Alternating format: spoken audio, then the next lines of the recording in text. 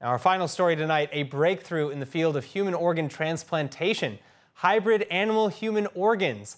And they could just be the solution to both the global shortage of transplant organs as well as to the risk of implant rejection, or graft-versus-host disease.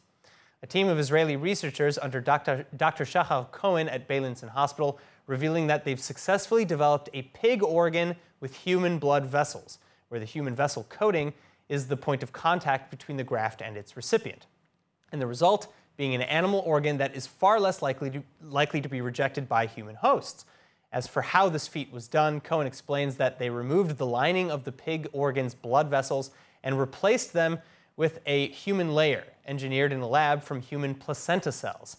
And why placenta, you ask? Well, Cohen explains that the placenta is in fact the ideal organ as it naturally connects to human beings by maintaining the bonds between mother and fetus.